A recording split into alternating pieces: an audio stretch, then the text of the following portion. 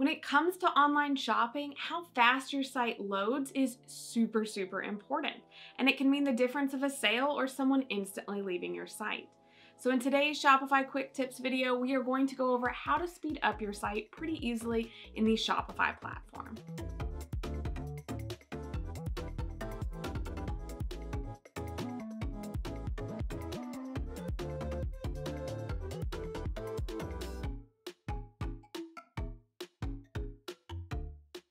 So we've all had that experience before where we go to a shop, whether on our desktop or our phone, and it loads really, really slow and the images are like slowly loading in no matter how good of an internet connection you have, and you just leave because you don't want to sit there and wait for the whole page to load. And this happens a lot, and people are losing sales on their e-commerce store because of it. So you can actually see how your site is performing in terms of page speed inside your Shopify store backend. So to see how your site is performing, you'll just go to Online Store and Themes, and you'll see that underneath your published theme. You can see there your speed score and how it compares to others in your industry, as well as click to learn more about your page speed.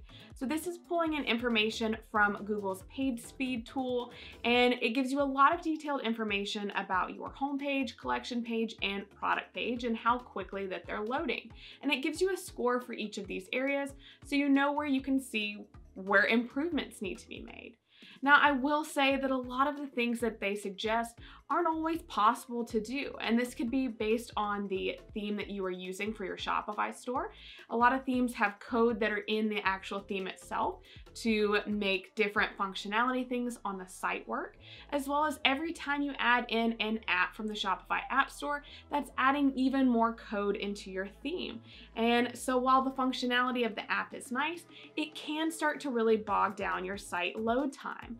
So anytime you're adding in a new Shopify app, make sure that it's something that you actually really need.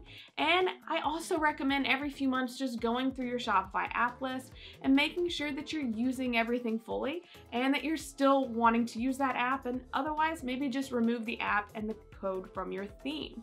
This will help speed up your theme overall. But again, it's a little bit less that you can manage if you need that app for different functionality, or you need the functionality that your site theme is providing you. You can't really change a lot there.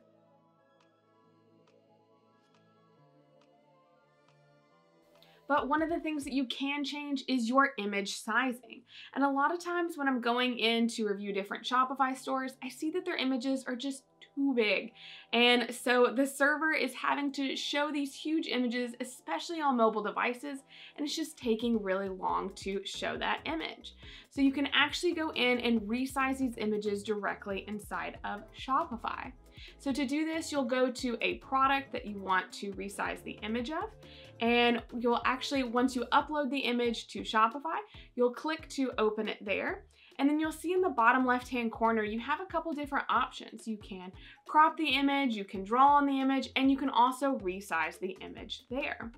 So if your site uses zoom in techniques where you're actually able to kind of hover over the image and zoom in when you're on the product page, then I recommend going with the size of 2048 pixels. This would be for a square image, but it's a still good quality image size. It's gonna have a good zoom capability without being a huge file size. And if you don't have zoom in technology on your site, then I recommend going with about half of that for image size, so 1024 pixels. Again, this is still gonna be a nice high quality image for your site, but it's not gonna just be this monster image that is really heavy on your site to load and slows down your site speed. Now that's for product images. Any other images that you have on your site, like your page images or your homepage images, you would need to resize those before bringing them into Shopify, and that's gonna really depend on the image size that you need based on the theme that you're using. So look through your theme information there in terms of the size that is recommended for different areas like your homepage slideshow, and then you can use external tools like Adobe Photoshop or Canva.com, which is a free online tool, and you can resize the images there and save them out, so that way you're making sure that you're adding in the correctly sized images for each area of your site. Once you go through and you resize these different images, you're going to have faster loading times for the pages, and you're gonna have happier customers, and hopefully also maybe see an increase in sales, especially on mobile devices. So I hope you found this Shopify quick tips video helpful. If you did, we have more videos like this coming out every Tuesday all about Shopify. So make sure to check out the full quick tips video playlist over here and click that subscribe button yet if you haven't yet to subscribe to this channel. Thanks so much for watching, and I'll see you in the next one.